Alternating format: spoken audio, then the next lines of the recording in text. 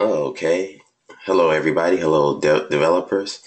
This is a new series that I wanted to do on showing you how to convert an HTML theme, something like this, which is what I'm going to show you today, and converting it, an HTML template. This is a static HTML template, and converting it into a WordPress theme. This is a good one-page template. As you can see, you can click on the menu and you can go down to the next section, and you can go down to the next section, go down to the next section, go down to the next section, go all the way down, and then go all the way down to the bottom. Well, I really want to show you how to, and you also have your blog theme and your blog pages. And if you click on that, you have your single blog post, where you have your comments and all that stuff. So what I want to do is, again, show you how to convert something like this from HTML into a WordPress theme. The exciting thing about it is that WordPress is also changing, so that once you get um, once you get comfortable converting WordPress themes from HTML templates, you can actually kind of reverse engineer or reverse the process and start using WordPress's REST API to dynamically populate HTML templates. And maybe a couple of years from now, the WordPress theming system will probably go away, and you'll have what we call a Faces WordPress, where you'll be creating Angular and React apps. So let's get started. So this is the theme. The first thing you want to do is make sure you name your theme file, which is your styles.css. It needs to be in the root of your theme folder. I do preface that you should be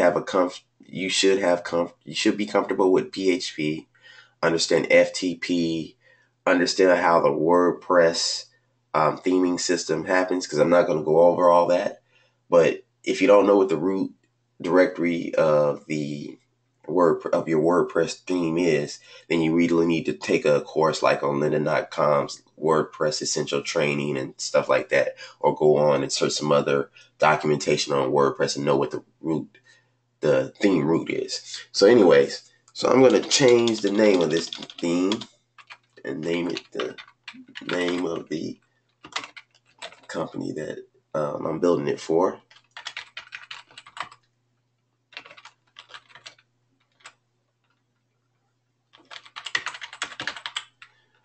So as you see, it's within this comment block. I keep my website.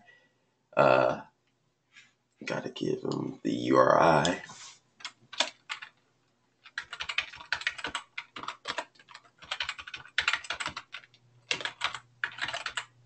All right. Save that. I'm going to go ahead and push this to the repository.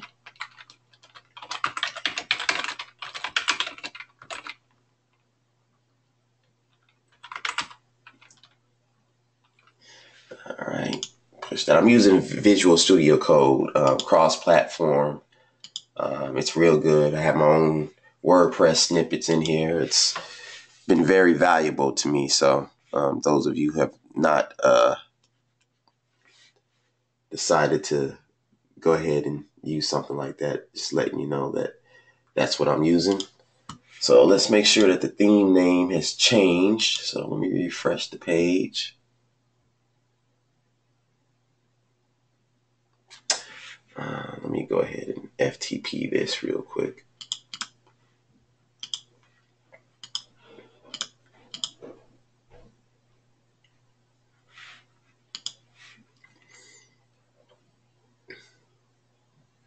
So with that,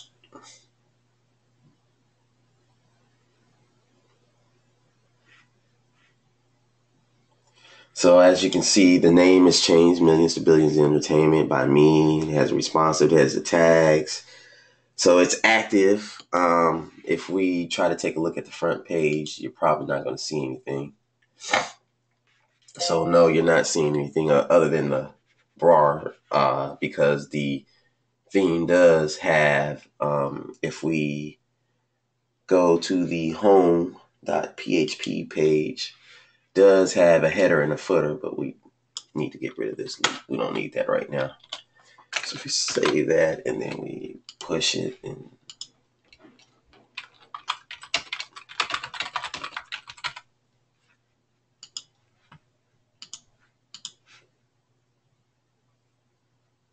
all right, so I've done that. So what I want to do first and foremost with my theme is I want a static front page and I want a blog page. So traditionally when WordPress was set up in the beginning, you only had a choice of a blog page, but I want to go ahead and set up my static page. So let's create 2 pages real quick. Oh, and you know what? I'm going to go ahead and delete all these pages right here.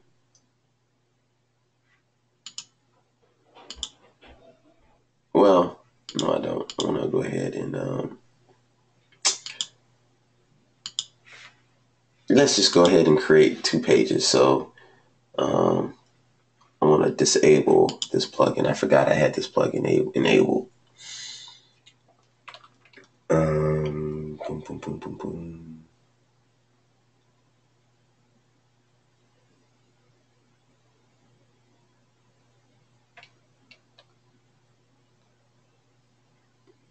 Actually, let's just go ahead and create a new page. So I'm going to create a home page.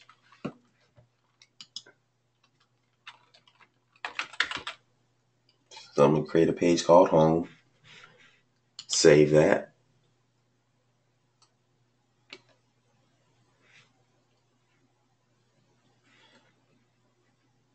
And then I'm going to create a blog page. Now, the first thing you're going to ask yourself is, or the first question you're going to ask is, do you have to have it? Do these pages have to have these necessary names, especially blog? And yes, they don't. I mean, excuse me, no, they don't have to have these names. You can name them anything, but I just do the standard naming convention at the beginning because no one's going to see the blog page. The only page that's important is the home page as of right now. So you can name the blog page whatever you want to name it. So I'm going to go ahead, come in here, and I am going to change this to a static front page. I'm going to select my home page, and I'm going to select my blog page.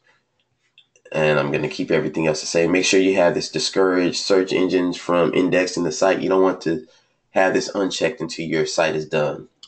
So I'm going to go ahead and save that. And what we're going to do is we're going to make sure that our home page looks like this. Even though it still may be static within WordPress, we're going to go ahead and make sure that we have all of this populated on the home page, which is not the case right now. And that will be this first video. So instead of this white space right here, we're going to have that front page look like this. So when I went ahead and created the blog and the front page, and I went to the reading and I went to the settings and changed it to reading, and I had my home and my blog page, what that did was that allowed me to use these 2 templates, this front page.php. Let me get that out of here.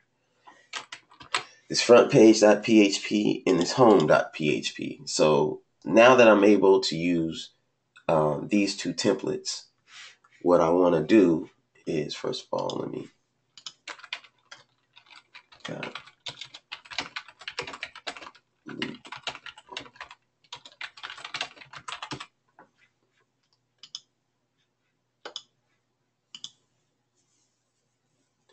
so the front page.php corresponds to your home page. The home page.php, which you shouldn't get confused with, corresponds to that blog page that I created. So this is the home.php. This is the front page.php. And if you ever want to know the WordPress template hierarchy, you can just go type in Google WordPress template hierarchy. And they will give you this right here. You'll be able to come here and you'll be able to look at this little graphic right here. And this will show you the WordPress template hierarchy. And if we zoom in, you will see that, hey, the most parent file is the index.php. However, for front pages, if you want a site front page, you have the front page.php. And if you want a blog listing page, it either starts with the index.php or you have over here this home.php. And once you go through this, you'll pretty much understand how this works. So let me get out of here and let's go back here. The other thing you need to make sure of is you need to change your permalinks from anything else to post name. That's been some of the standard naming things that's been going on in WordPress, and then that'll create a HD access file and put your permalinks into that. Okay, so what we want to do is we want to get all of the HTML code and put it in this file. Now, the one thing that we want to do is we want to create these sections that are going to be reused on the site everywhere. So the two main sections that are always reused are what we call the header section, which includes your navigation menu, which is going to be on every page, which also includes the logo, and your footer, which again is going to be included on every page. So let's go ahead and put the header and the footer on there. So also within the header, you're going to have all your CSS and HTML and stuff like that. But I'm not going to do that. I'm not going to take that yet. All I'm going to do right now is take the header information. So what we want to do is we want the we don't want the color picker. That's what that is. So we want to take the loading GIF and put that in the header file. So we have a header file right here. So we want to go ahead and take that, put that there. Then we want to go ahead and take the logo and the menu. So we want to go ahead and take all that. And I think that's it. So let's go ahead and take that.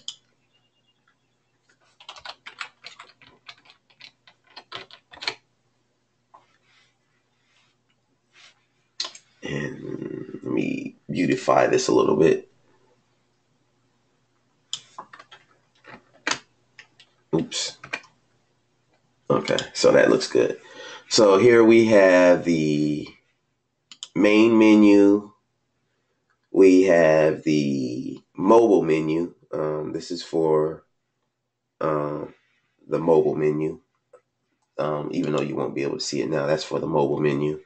So we have the main menu, we have the mobile menu, and we have the logo right here. So as you can see. So that is our header. So we'll go ahead and save that. And with this function right here, this WP head function, let me zoom in a little bit on it.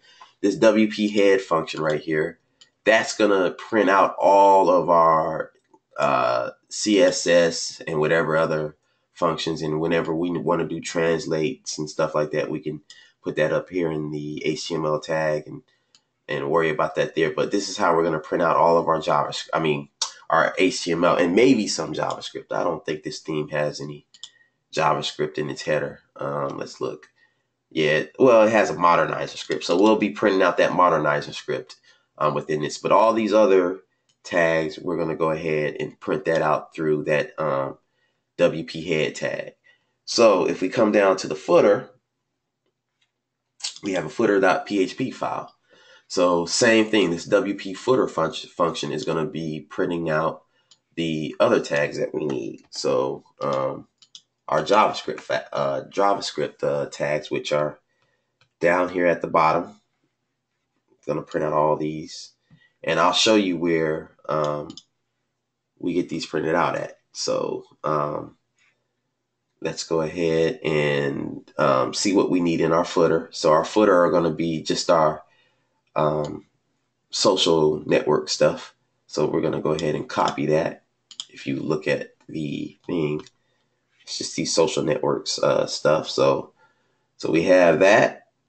And what we'll do is we'll go ahead and paste that above that. And we'll save that, and we'll go ahead and we'll push both our populated header and footer files. So I'm going to commit that to my Git, push. Now, of course, this really doesn't mean anything if we go back to the dashboard and actually look back on the site. Actually, I got to home, front page, footer, and header.php. Let me refresh this.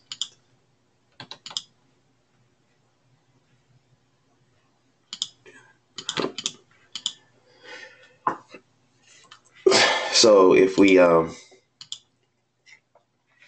look back on the front page, let me refresh this. As you can see, you're just going to see some blank HTML. It's not styled yet, so we have to get that, and we also have to put the content on there. So what we'll do is we'll go ahead and from the starting of the header file to the ending of the header point. So this is the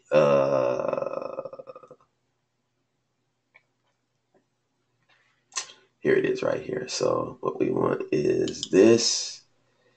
We want this. We want this. We want this. We want this. We want this. This. This. This. This. We want all of this right here. So let's copy all of this.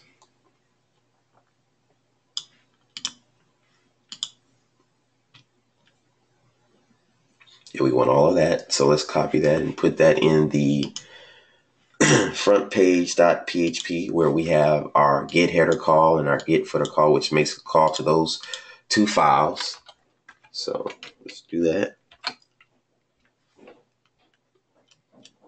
All right, so we have all that. So let's go ahead and save that. And we're gonna go ahead and commit that populating front page template. So we're doing that. And we're gonna push. And I am going to refresh and upload this. And so now that we have that, if I refresh this, now we have all of our content here for our front page. So we've gotten everything on our front page. Now we have to get our HTML and CSS, our CSS and our JavaScript going, and we'll do that in the next film.